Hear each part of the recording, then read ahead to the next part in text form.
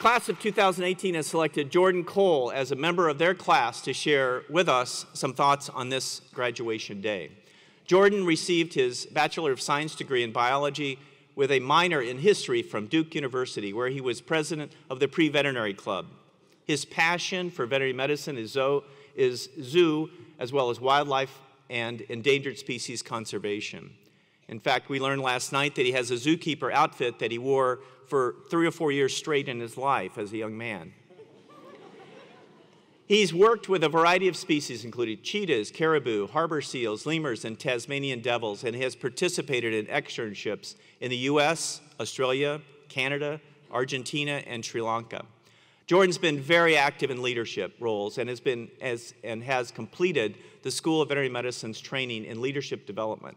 He served as a student mentor during Prologue and as an alumni liaison for SAVMA, the treasurer for the Wildlife and Aquatic Animal Medicine Club, and the intramural sports coordinator. After graduation, Jordan and his Chocolate Lab Hagrid will be relocating to Washington, D.C., where Jordan will be participating in a small animal rotating internship at Friendship Hospital for Animals. Attending UC Davis School of Veterinary Medicine has been his dream since middle school, and he says he owes this day to his mom and dad. It's my pleasure to present our student speaker, Jordan Cole.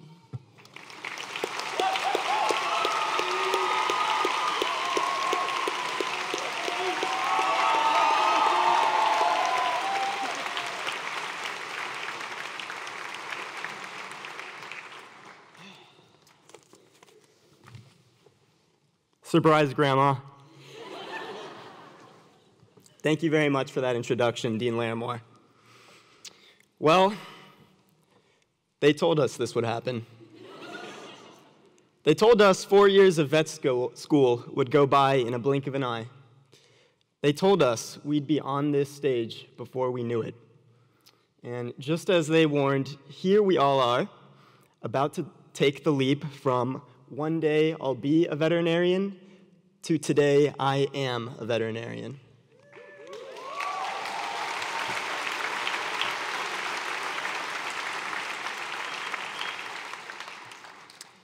Family, friends, colleagues, pets, thank you for coming here to share this special day with the world's newest batch of vets. Class of 2018, thank you so much for trusting me with the responsibility of speaking on your behalf. It is truly an honor to stand up here as I sweat through my robes. You are my inspiration.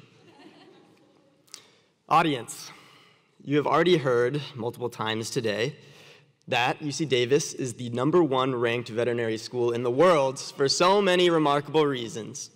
But did you know that we originally earned that title during our class's first year here? I don't think that's a coincidence. Dean Larimore, you're welcome. Good luck next year.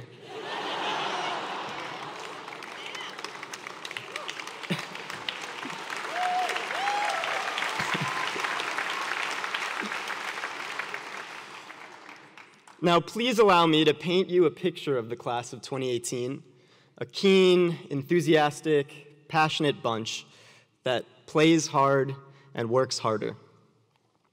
As for the play part, 2018 has been deeply involved in the inner workings of our fine veterinary institution. We have pushed student government to new heights, expertly run numerous clubs, and even invented new ones when necessary, such as the Gratitude Committee and my personal favorite, Beer Club. Thanks for stealing that one from me.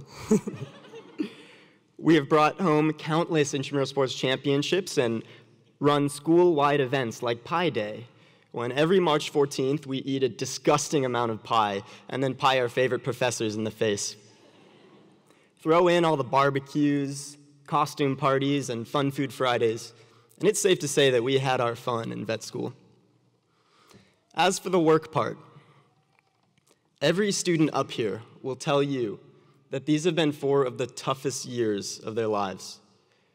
The sheer amount of knowledge we've gained through thousands of hours of lecture, laboratory, and clinical rotations is unfathomable and honestly a testament to the elastic potential of the human brain. To learn what it takes to become a veterinarian, we've annotated, studied, researched, prepped for rounds, prepped for cases, prepped for boards, all while valiantly managing to lead what most non-vet students call lives. But it's been worth it.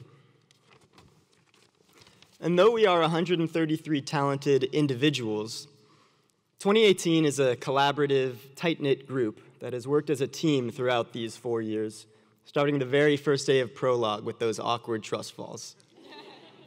We've clapped at the end of every single lecture together.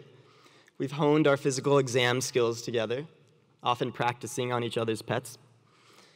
We've inspected cells under the microscope together, deciphered the 50 shades of gray blobs that make up ultrasound images together, tensely performed our very first surgeries together. The list goes on and on. But these 4 years have had lows as well as highs, and we've experienced those together too. We felt all the emotions of our first euthanasias together. That's something you never forget. We've struggled through anxiety-inducing communication labs together when our incredibly skilled but scary client actors might yell at us, cry at us, or barely even talk to us. It was good practice, though. We've gotten called in on Friday nights together for that 5-hour-long colic surgery or third obstructed goat of the week. And we've come to the hospital early and stayed late to help each other with our patients' tedious medical treatments day after day, even though we could have used that time to chip away at stacks of records or, sleep.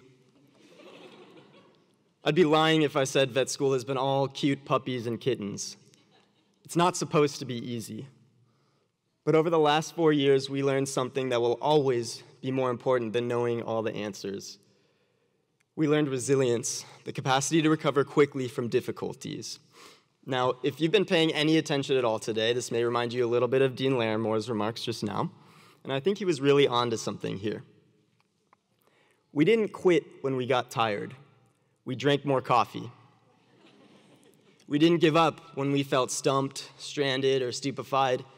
We searched for solutions inside ancient, heavy objects that our professors referred to as books. And we didn't run screaming out of the hospital upon learning that our next patient was going to be a paralyzed Saint Bernard. We steeled ourselves for the task at hand, pled our merciful technicians for help, and lifted with our legs. We earned these degrees through our resilience, by staying positive through the tough times, as Dr. Pesavento pointed out, by doing our best with what we had, even if it wasn't much, by being strong for our client or colleague when they needed us, and also by knowing when we ourselves needed help and not being afraid to ask for that. And perhaps, most importantly, we earn these degrees by finding the meaning in our failure and turning them into opportunities to learn and grow and do better next time. After today, the challenges won't stop coming because in veterinary medicine, there will always be more to learn. The fact that we will never know everything is as humbling as it is true. But the most resilient veterinarians seem to be comfortable in uncomfortable situations. And that's a school only vet school can teach you. But Davis has been more than just a school. It's been a village. And it has to be, because if there's one thing I've learned over the past 4 years, it's this. It takes a village to raise a veterinarian. Yes, it also takes hard work, long nights, maybe some intelligence, a love for animals and science and people and medicine, and, of course, an inconceivable amount of luck. But more than anything, we would certainly not be here today without our villages. So I'd like to conclude this talk with an attitude of gratitude. To our audience, moms and dads, significant others, family, friends, as well as all the special people who were unable to be here today, it is impossible for me to fully express the thanks you deserve with the time I have left. We are who we are because of you. Thank you for being there for us every step of the way, not just during vet school, but ever since you first heard us say, I think I want to be a vet someday. Thank you for the late night texts and calls, for doing extra chores around the house because we were too busy with schoolwork, and trying your best to understand why we were so dang excited about whatever vet-related facts we were learning. Thank you for never wavering in your belief in us. 2018 is grateful. To the teachers in the room today, the professors, residents, technicians, staff, administrators, deans, etc. Thank you for preparing us for whatever lies ahead. We are ready for this day because each and every one of you puts students first. Your patience toward us is unparalleled, and your passion for what you do is infectious. I don't know if we've told you this before, but when we grow up, we want to be just like you. We can only thank you enough by becoming mentors ourselves to future vets and vet students. Sure, you set the bar pretty high, but I think we're up to the task. 2018 is grateful. And finally, to my fellow classmates, on the brink of achieving something we've dreamed about for so long. No other class has ever been the same, and no other class will. Thank you for being by far the most generous group I have ever seen, not just because you constantly went the extra mile to ensure your patients felt a little more comfortable while in your care.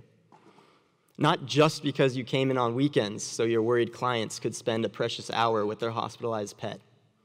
And not just because many of you orchestrated and volunteered at the Mercer Clinic for Pets of the Homeless so that those with so little could receive quality veterinary care. No, more than anything else, you have been generous with your friendship. It was the friendships we made over the past 4 years, side by side, in the classroom and in the clinic, that made this experience so unforgettable. It was through these friendships that we inspired one another to be the best students, colleagues, and people we could be.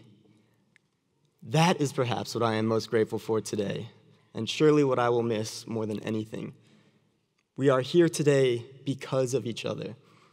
And as we embark on this journey, our journey as veterinarians, we must never forget that we are all in this together. Thank you, I love you all, and congratulations, class of 2018.